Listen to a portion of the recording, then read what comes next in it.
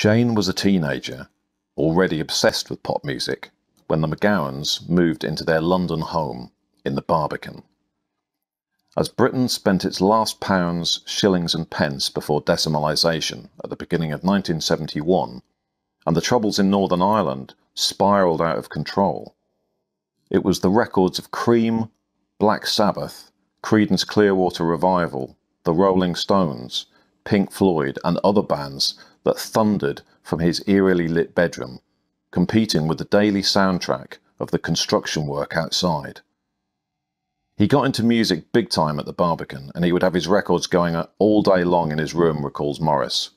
The big one was Bob Dylan, and that was the time I got to like Bob Dylan too. I was a real square, sort of pretending to be literary, and I got to love Bob Dylan, and still do. I got to love all that rock music, especially when combined with country. My mind was opening. Siobhan was just next door, and she'd watch the people entering the den. The music coming out of there was shattering. Here it is. This is A Furious Devotion, the life of Shane MacGowan, and it's out on Omnibus Press on the 7th of October.